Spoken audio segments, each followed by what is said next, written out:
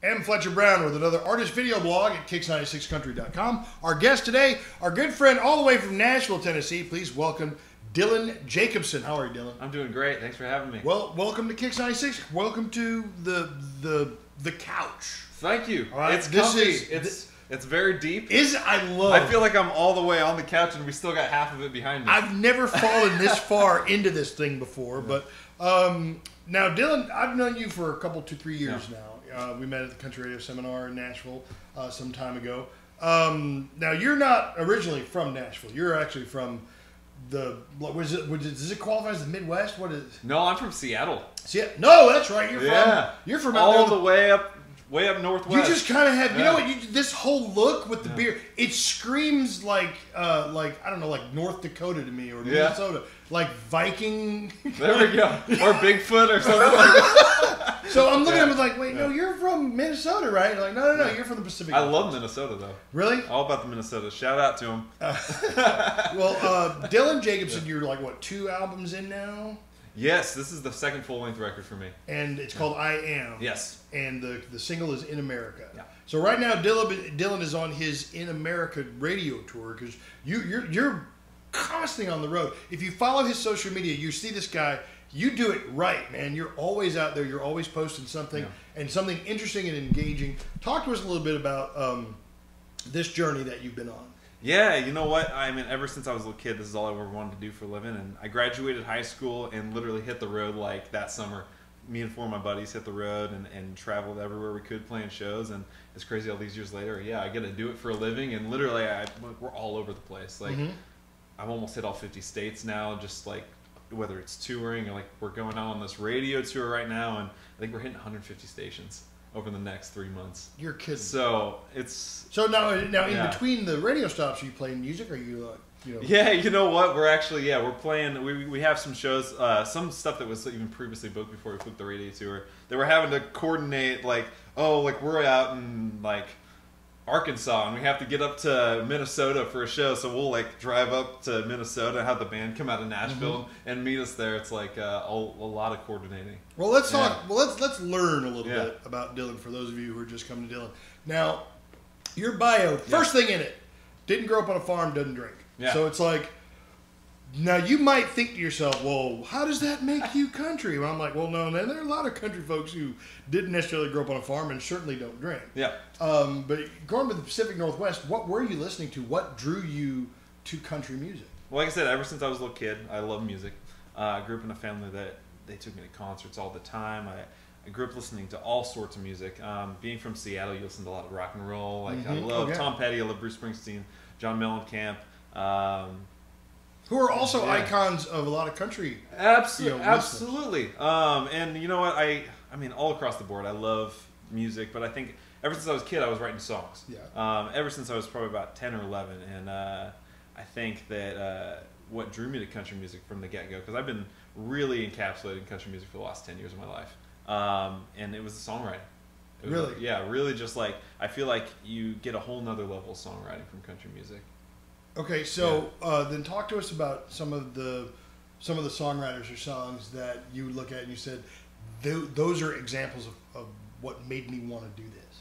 Absolutely, you know, some of the first guys that really pulled me in were guys like Eric Church or Will Hogue or Will Hogue, Even If It Breaks Your Heart, I believe. Yes, Eli Young Band song. Will Hogue wrote that. Yep. Chris Stapleton. I mean, he's been a songwriter in Nashville for years. And I feel like they're not just writing songs; they're writing songs that have such a strong meaning to them, and I love that. So that's what you in your songwriting. That's what you're going for. You're, and I'm not saying that there's like there's absolutely nothing wrong with like just the hey, let's have fun in the sunshine. No, there's absolutely nothing wrong with that. There's something. Yeah, everybody needs to have all sorts of songs like that cover across the board. You know. Yeah. But you in your music, because if you take a song like In America, which has got a great tempo, and I think it's a really thoughtful look at just sort of like the American experience, but it's not even necessarily limited to 21st century American experience. It's like the very first line in the song is like, basically kids graduating from high school at 18. That's always been the case. So it's like we start with universal image of like, hey, this is kind of how it's always worked, and this is kind of America always, America then, now, and tomorrow. So when you what was going through your mind when you wrote In America? Yeah, I mean, I think it's one of those things. Like I said, I graduated high school, and I literally hit the road with four of my best buddies, and we traveled playing shows everywhere we could down the West Coast at the time. And when you're young, you don't know all these different places across the country. You've never seen it before, and so it's just this whole new experience of being to see all these new cultures and all these different places, meet all these different people, and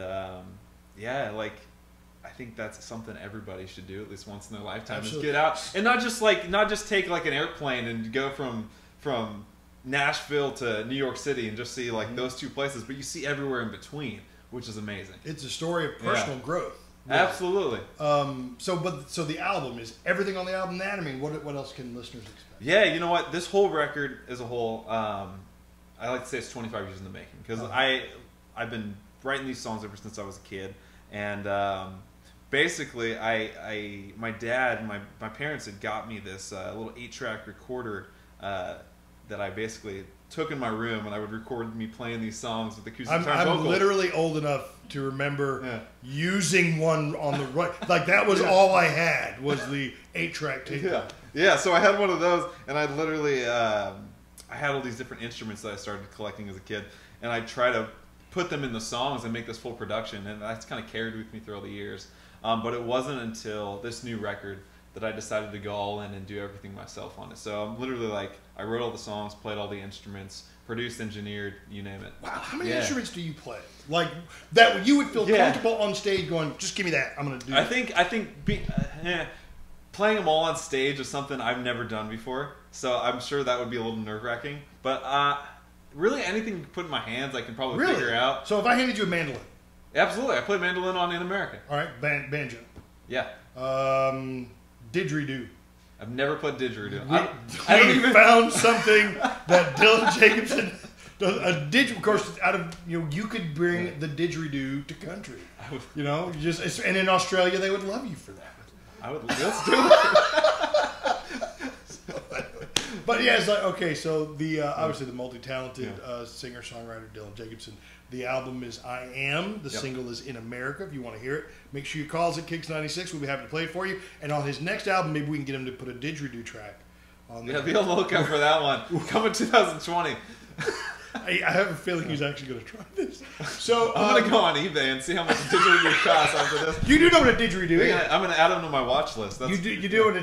Does anybody know what a didgeridoo is? I'm kind of picturing it in my mind. All right. You blow into it? Yes. It's like, okay, have you seen in Australia the guys with the big, long, like, they look like logs, and they blow in them like this, and it...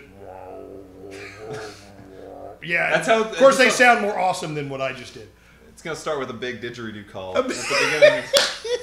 Yes, those. Yes. And if you put that, man, I want somewhere in your liner notes, like, thanks to Fletch for the idea of the didgeridoo. Yeah, right. Something like that. Anything like that. It'll not only be the first didgeridoo song to country radio, but it'll also be the first didgeridoo #1 to country radio. See? We're making history here. You want to be here. We're going to didgeridoo it. Oh my God. Please don't call the song Didgeridoo It. Please, that is not a song title. Didgeridoo. So, Dylan, if they want to find you on the internet, where they look? Anywhere you can spell my name right. Okay. That's Dylan, Dylan, Dylan. Yep. Now, Jakobsen is Jok. J-A-K. J-A. Dang it, see? It's like... you're the whole population. I am. Gosh. I think for the first year I knew you, I called you Jacob Dillinson. Yes. Yeah. And one time I actually got announced on a festival as Jacob Dylan from the Wallflowers. So no. They must have been very upset when I showed up and I did not play One Headlight. Oh, you should have still played One Headlight. I should have. You really it's a great song. Yeah. Dylan Jakobsen, you know what? Just look here below you and you'll see his name spelled correctly and links to his social media. You're on Instagram, Twitter, Facebook? Absolutely. All of them. All right. Dylan Jakobsen, I Am is the album. In America is the single. Calls at KIX96. Dylan, thanks for being here. Hey, thanks for having me. All right. We'll see you next time in another artist video blog at KIX96country.com.